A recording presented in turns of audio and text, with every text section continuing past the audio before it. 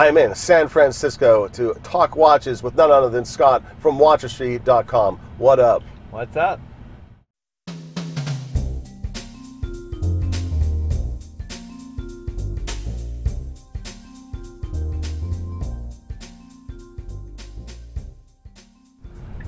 All right, party people, welcome back to this hobby of ours. We are cruising around, what was this, Milgray? Milgauss. I'm hanging around, yeah. I am Rocky, and no Milgausses, Tudor, FXD, LHD, MOD by D and Friends, and Scott is wearing 1974 Tudor Submariner issued to the French Navy, or Marine Nationale. Marine Nationale. In case you have not seen my previous interview with Scott, he is a writer, an incredible collector of many different watches, but he's got a super passion for the Marine Nationale watches, not just the Tudors, but a whole handful of watches that were issued. But my first encounter with Scott was actually, you know me, I love me my watch books, and TGV had featured his book on one of his episodes. I was like, I gotta get me that book. And then I bought it, and years went by, and let's see, when did I reconnect? Okay, years went by, and then when I started thinking about doing my book, Yep. You released an episode documenting your journey of how you made your book, and it was so incredibly inspiring and frankly a field guide for doing it. I pretty much followed it to the letter because you used one publisher who I will not mention, and then you switched to a second publisher for your reasons. I did the exact same switch because I was not happy with publisher one and their inability to get the registration. But I reached out to him. I was like, hey man, awesome video. Can I pick your brain? He's like, yeah, sure. What do you need, man? Let's do it. Yeah. And that's where we kicked off our friendship and kept in touch. And had that fabulous interview, got to learn all about his journey. And I've featured not only the Marine Nationale book of his for review, but also the ZRC book. And ZRC is released, yeah, absolutely. Yeah. I love watch books. No one else is reviewing Watch Book Club, so someone has to do it. And the internet is great, it just doesn't know everything, right? Yep. And what we're going to get to in a couple minutes is he is working on his next book, which I am super excited to hear about. So, yeah, what are you up to, my man? What's going on? Yeah, no, I'm feeling good. I am excited about that next book. Basically, just a little recap, the Marine Nationale book had 34 issued watches and timepieces issued to the French Navy, all from my collection. It was a lot of fun to put together, but also, kind of was pretty costly to assemble all those watches. And no doubt. Yeah, so but there are so many more watches that I would love to document. And so I thought, let's crowdsource this. And I opened it up to the community and said, hey, let's feature your Marine Nationale watch in my next book. That's and really, if we can get really it going, smart. it'll be like an encyclopedia of all the Marine Nationale watches, not just one example of a Tudor Submariner, but all of the examples, serial number, the history of a given watch. Just something for collectors, and so far we've got about 100 submissions so far. Oh, that's awesome. Which is, the original book only had 34, so I'd like to get to 200 and see about releasing volume 1. Yeah. Isn't that funny how the fans are the ones putting in the work? Tudor's not doing the work, Scott's doing the work. And I think I offered on the other video that if you needed someone to carry your bags through France, to go door to door asking people, hey, can we take some pictures of your watch, please? You're the guy. Yeah, I'm totally the guy. I'm the garçon. Okay. All right. Now, that would be amazing, dude. I'm super excited. And part of this video also is to see if I can get him to give me an honorable mention for my left-hand drive mod. If for no other reason than the only other watch people, owner, fan out there that has this is an actual Marine Nationale diver who ordered it from Tudor. So I have some fabulous photography. I'll send that to him, see if I can get a shoehorn into the book. But I wanted my buddy to experience the watch, being that he's so passionate about them. And You know who also likes this watch is Jacko from ndcstraps.com. And Jacko, you'll be very pleased to know I am wearing your NDC strap, your collab with Scott. Seriously, what other strap is going on this watch when I'm coming to meet you? Actually, it lives on this strap to begin with. Thank you. How did you, I think that if you followed the channel, you know how I met Jacko. We bumped into each other on the Paul Thorpe live stream, just surreptitiously, and then we became fast friends, and I've been doing a handful of giveaways. He sent me a bunch of swag, a bunch of straps and stuff, and that's been my most popular giveaway series. So getting a lot of traction for that. But how did you meet Jacko? Yeah, it's funny. So I put together the book, the Marine Nationale book, and included a section on straps used by the French Navy. And I had a few of the original, elastic straps from the parachute vintage ones, like the vintage ones, the ones sourced from the actual parachute bags that they would use, and that actually came from NDC Straps predecessor, and so I reached out to Jacko and just said, hey, by the way, like, just thought you'd like to know that I'm going to be including photos of these straps in my book. Just it's already done and happening. And he was just so enthusiastic, so supportive. I mean, you've talked with him. He's got great energy, great human being, a great person, great energy, great business acumen. Just very smart when it comes to realizing, hey, this is cool. I want to be a part of it. Yeah, definitely. And I think you see that with the number of collaborations he has. And, you know, I think the care he puts into it.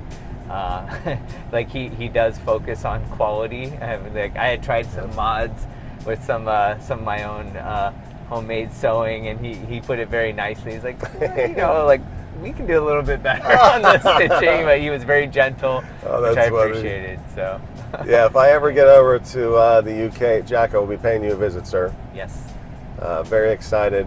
I like his stealth version of the strap as well. I bought a couple of those. Yeah. The all black. Yeah. To go on a couple of my Omegas.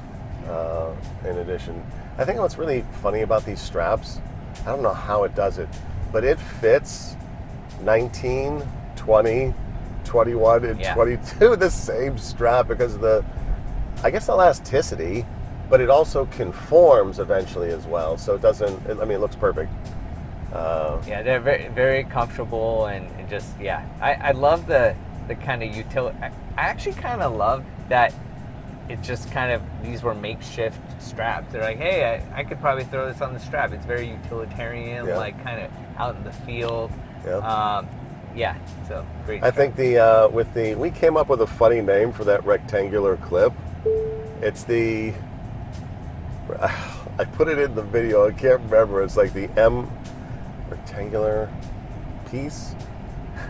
I'll have to insert a picture of it, but I came up with a military sounding name for that little thing. But it is more or less infinitely sizable to wherever. And I guess especially if you're actually using it for diving, you would need to put it off the wetsuit onto the wrist. Yep. Good stuff. Yep. So you sent me that email where you wanted to loan me your Breguet indefinitely without cost. That's very strange, but I didn't know if he was up late and drinking or if that's still on the table. But at some point we maybe have to check out that Breguet chronograph is his, which was, that watch was epically beautiful. Where did you find that one from? Well, private party? I'm fortunate enough to have 3 Breguet Type 20s. One of them, the one that is probably my favorite, is the one issued to the CEB, which is like the French Air Force's like test flight center where they're testing the new planes. And that one came from a collector in Hong Kong, and it was one of those ones where you posted it on Instagram, and it was kind of message them like, hey, if you ever are thinking of selling this, like, please, remember me. I kind of get dibs. And then maybe a year later, he reached out to me, and I always wonder, was it, was he going to sell it, or is it because I planted the seed, right? But I've seen this happen where even people ask me about a watch that I think I'd never sell, and then you're like, kind of let it marinate a bit, and then a year later, you're like, yeah, let's do this. And it's really great when somebody is after that watch. Yeah. It's not just a Some they've been random thinking thing. about it. Yeah. They're really serious. They know what it is, and kind of respect it as the next steward of it. Yeah. And stewardship is a good word for it, because there is I famously don't bond well with new watches for some reason. And there's no sense about it. I mean, a lot of people want the first dent, the first scratch to be their own. I actually like the fact that if something has had a life, or even rough and ready, I don't mind it, so long as I can use that to leverage the price down in the negotiation. But there's something about selling a watch to someone who has earnestly been hunting it, and you know that person's going to love it. And it's like, the closest thing, it's not close, but the closest thing I can come up with is if you have a beloved dog who has 6 puppies, you want those puppies to go to good homes. Yeah. And I realize a watch is not a puppy. Please do not hate on me in the comments. But you want it to go somewhere where it's going to be loved, not thrown in a drawer, not turn around and flipped for another 500 to someone else. Although it's their property, they can do whatever they want. But speaking generally, there's a honor to ownership, especially with the watches you collect. Mine are more pedestrian; they're more commercially available. But those are special pieces, and it's keeping track of them is, I think, a great thing you're doing. Yeah, and thank you. And I think keeping track of them, these pretty unique watches, and that's happened where I'll let one go, and then you kind of miss it, or the person I sold it to has had their enjoyment, and they're ready to let it go. First place they're going to check is with me, which I appreciate. And I've bought some back, and it's really? one watch is like traded hands 3 times at like just the same price, because we're not trying to make money off each other. It's just I love that notion. It was really it was really cool, and it was just an easy okay, and they've taken good care of it, and sure, why not? I adapted that to mine, my approach. I learned it from a business colleague years ago. He had an incredible guitar that was it Martin? And it would have been a $1,500, $2,000 guitar. It was in the office. I'm like, what's this doing? He's like, oh, I'm selling it to a friend. And I was into guitar ownership. I can't really play it. He's like, oh, how much? He's going to give me $300 for it. I'm like, dude, this is worth easily $1,500. He's like, yeah, but I paid $300. He's like, yeah, but it's worth $1,500. He's like, yeah. He's like, D, you don't have to make money off of your friends. I was a very young man at the time, and that has stuck with me ever since. So by and large, when I'm selling watches to friends, I call it passing it through at cost. Unless there is some absurd thing associated to it, like if I had to put $1,000 in on service, then I'll try to recoup that. But generally, that's what you do with your watch bros. Yeah, I think, and it's a great privilege to be able to sell to somebody and that's going to enjoy it for sure. And to buy from somebody because it's it's huge. Especially with something like that, it must be the wild, wild west in some sectors, dude. It totally is. And then it's also just increasingly rare to be able to buy a watch that you've actually handled in the metal before, right? Yeah. It's the one time, I think only once I was able to buy a watch, an MN watch, and hold it before I bought it. Really? And I happened to walk into a dealer in Carmel called Fortain. Great people over there. They're known for they're known for they sell modern Rolex, and then also have a Patek boutique, but they have a vintage Rolex section, which is very rare for dealers that also sell new Rolexes. Yeah. They worked it out. Anyway, I walked in and just kind of looked down and saw this magnificent blue Tudor with the daggers and dots configuration. It's in my book. It's an MN82, but just kind of as soon as I saw it, it was like the one ring. I knew it was calling. I was like, this watch is going to be mine. But it was such a treat and a privilege to be able to hold it and really check it out and examine it, open it up, look at it before buying it. Right. And nowadays, it's more common where you're going to buy it remote, and you have to really trust the buyer you're buying it from. No doubt. Or the seller you're buying it from. Yeah. So in addition to the forthcoming book, how much longer do you think you'll gather references before you start doing the work of the book? Would you guess? How much more? Because hopefully some viewers who are seeing this, who are interested in sharing that history, might come along for the ride. A couple more months or a year? What do you say? I think it's going to be at least 6 more months. Okay. You know, I tried to imagine what it was going to be like putting this book together and kind of build that into my disclaimer when I'm collecting all this information, just saying, hey, look, like, one, this project, I think it's going to be a book. I expect it to be a book, but maybe it's going to be a website. I don't know, right? Maybe something changes. Hey, this might take 6 months. It could take a year. Like, I'll let you know every step of the way. Trying to build some room in there. And so far, the community's been very responsive, and it's kind of, you know, I think it's the summer months now in the northern hemisphere, and the people are kind of on vacation, not really thinking about it. But we've got some great watches to share, and just it was so nice that people were willing to, like, let's share this information about these watches, with the history they know about them. So I just appreciate the support of the community. Awesome. So other than the book, what other projects you got going on? Do you have any, what's for sale on the website? You still have any of these straps, in case someone wants one of these straps? I do have a few of the straps left, maybe 4 or 5. Oh, all right. Which was good, and I think it was a lot of fun to make these two with NDC.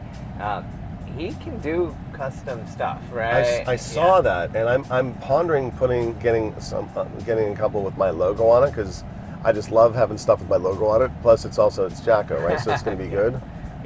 So it's probably pretty simple for you guys to work that out. Definitely, yeah. Awesome. Well, I think we're going to grab a bite to eat here on the West Coast. We're going to do some watch yapping off camera. I want to say thank you to Scott for making the time to come hang out and talk with me. Always a pleasure, brother. And I also want to say thank you for coming along on the ride in this wonderful, beautiful hobby of ours. We will catch you in the next one. Peace. If you'd like to support the channel, head over to hobbyofhours.com. We've got artwork, coffee mugs, hats, t-shirts, and even a watch book. 1001 Watch Designs, Volume 1. Over 1,000 designs in here. Steampunk, super futuristic, kaleidoscope, even super real ones. Watches that you could probably put on your wrist today. It's a great way to support the channel. Thanks for coming along on the ride.